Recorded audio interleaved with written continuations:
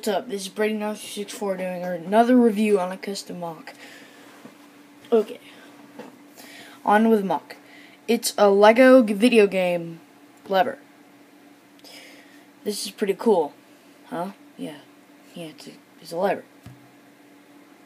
Yeah, you get it, but it's not that interesting, but it's pretty cool because it's not the authentic one from like the video games, but it's pretty good. I think it's good. I like it. It's pretty awesome. First, there's the light piece that's in the video game, and then the minifigure's hands do not fit on the lever because, you know, in the video game they can, but of course that's a Technic axle. And then there's like a curved piece at the top, like that. And then there's the axle going across with the two little pieces. And then this is how you turn it down. You just press it, and it goes down pretty well. But you have to like put it on a wall to make it like go all the way down. It's pretty cool. I don't think I can make any more, but it took a long time because you know what? Everybody has a lot of Legos. It took me like maybe about an hour or something. And it's pretty cool. The back is regular and it's really good. And then this is not to scale to a minifigure. I mean, look at this. Look at that. That is way bigger than a minifigure.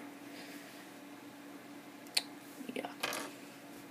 That's not my minifigures. I make way better minifigures than that. I mean, I just built a random minifigure. It's stupid. Well, yeah. Of course, you all know that because I have cool minifigures. Yeah, that's pretty much it.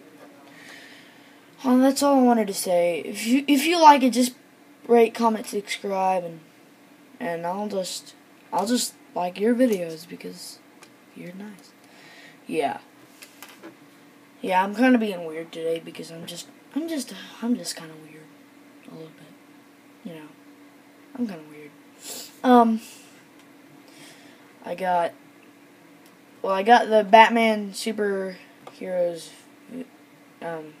review. I'm gonna come out with that, and if you want to, I'll tell you a video how to build it and on stop motion.